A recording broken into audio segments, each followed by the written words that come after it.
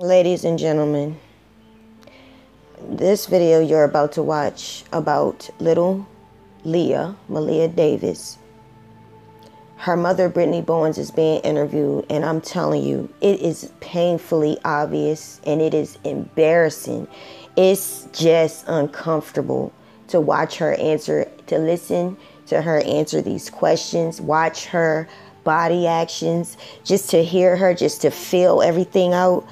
I'm like, check this video out, yo. I'd asked you earlier about Maleah's birthday, February 6th. Tell me about the day she was born.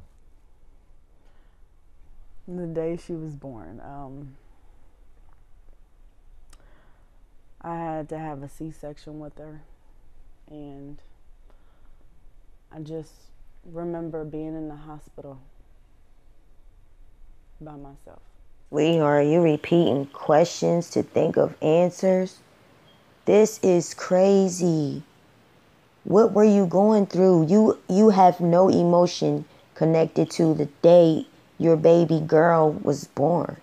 You had to think back and remember. You had to try to pull on some type of previous emotion, and it was none.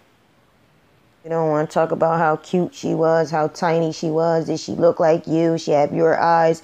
She has your complexion, your dad's smile, his spirit. You don't want to go into detail about that. You talking about you as alone?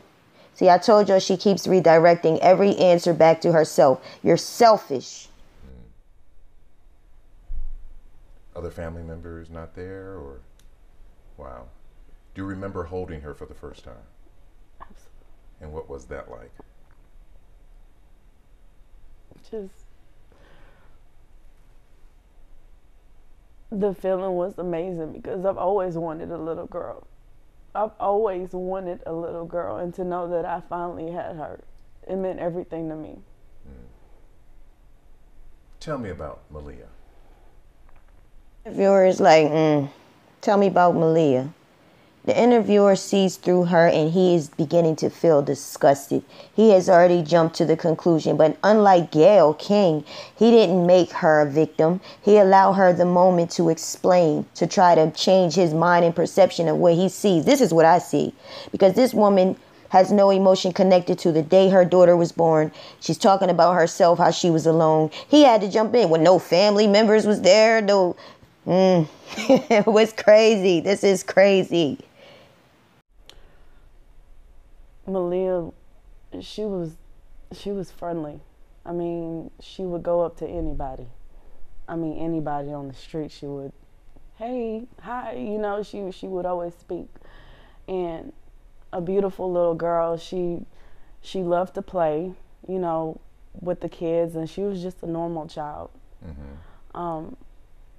That get on your nerves? Was she annoying to you? The fact that she was always happy and you was miserable all the time? Could it be possible that she got on your nerves? She annoyed you? It wasn't about you, because most of these interviews, Brittney, is about you. You always direct it back to you. When it's about her, you don't know what to say. Your own child. And that's this guy, this interviewer is good at what he's doing. I love his objective look, but yet this man know better. This man is asking her these questions. Let's put the focus on you as it relates to your daughter. Let's get the emotions out, and let's expose you, okay? Let's expose you. She played with her brothers. She got along with them. She loved being a big sister to Cortland, and she was very helpful.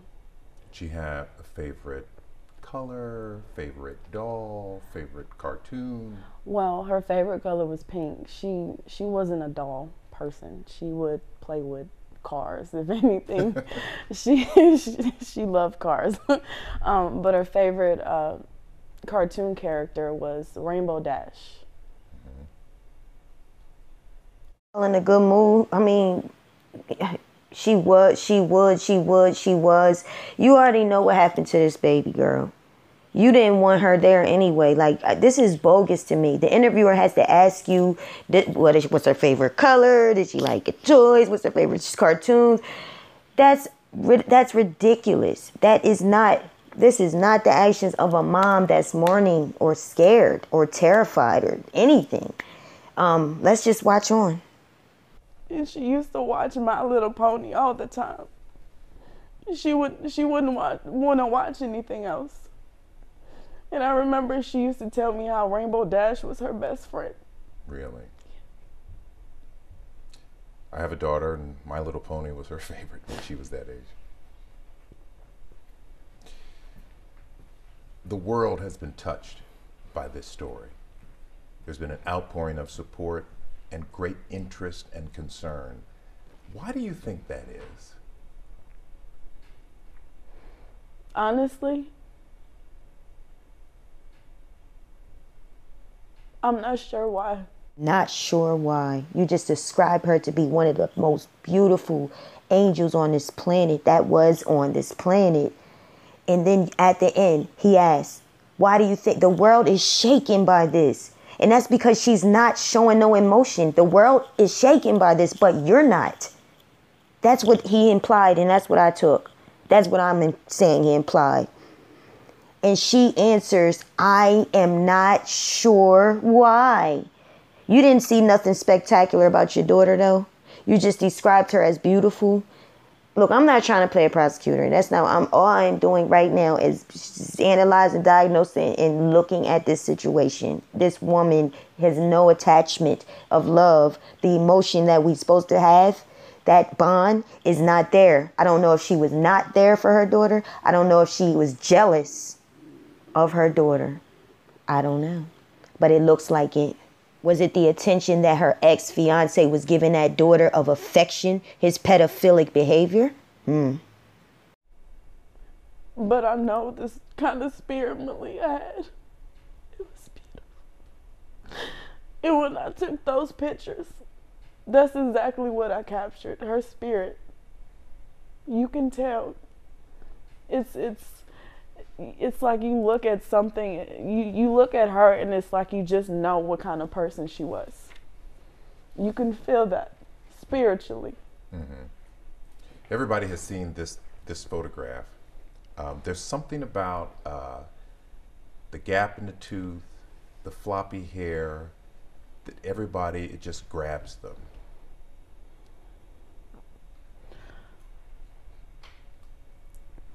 There it is. There it is. That interviewer got it. You got it, dude.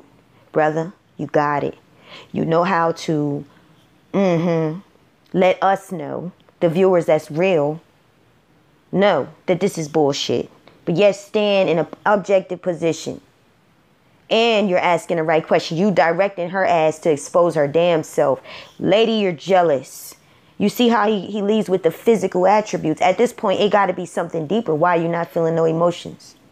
So he talks about how everybody loves Maleah's gap. You know, the kid with the gap and the beautiful curly hair. Especially the little girl. The little light-skinned, pretty little girl. It is what it is. You know, that's my words. And then at the end, she has nothing to say. Nothing to say. Why? And I love how he caught her off guard, because that's how you're going to get the truth out of anybody. Catch their ass off guard. Catch them off guard. And you'll get the truth. She didn't know what to say. Watch her reactions. Were you annoyed by her attention, by the attention she got?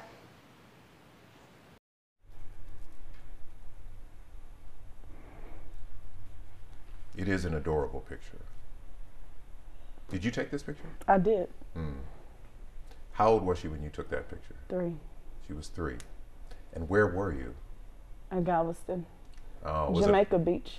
Jamaica Beach. Did she like the beach? She loved the beach. As a matter of fact, before all of this, I was just talking about bringing her back. We were supposed to go back.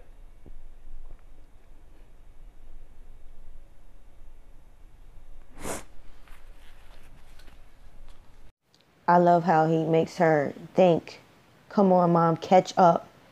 Feel something. She's gone. She was crying. She was hurting. That man hurt her, abused her, confused her mind, made her feel scared, took away her trust. And so at the end, the mom finally starts to cry. And I really, truly, feel like at this point, you're connecting to your daughter. And you now realize that she's gone. She's gone. So all that hate and all the jealousy and the irritation that this little girl brought to your life, sometimes kids get attention. You see some children, they like to have attention. They just light the room up. And then you have those people that are so wounded and broken and hurt from life, their own lives. They used to be that person, but they are now broken and wounded, that the little angel, that can annoy them or get on their nerves, or you might wonder why they always looking for attention. It's just something about them. They can't help being sweet and innocent. And that can trigger feelings, especially if you got a man that you said was abusing your daughter sexually, that's attracted to your child. You're all screwed up, this situation. But I pray that it has a good end. The good end is that this girl that used to live in this world and was abused all the time, she's with the Lord now. That's it. So what happened, Brittney? Did you flip out? What went down in that household? The grandmom is covering up for Brittney. Brittney has an alibi going away. Did you agree, all right, it's time to do it, get rid of her? Were you trying to impress the guy? Because allegedly he had sent a naked picture to a man, according to the news and what's going on. He sent picture to a man, so already you was insecure about your relationship. And if he was sexually abusing your child, you already felt like he had affection for your child. Were you mixed up and confused? What happened? Because you are guilty. No mother is able to withhold her own emotions during this time that really loves her child. It's just not possible. It's not made like that.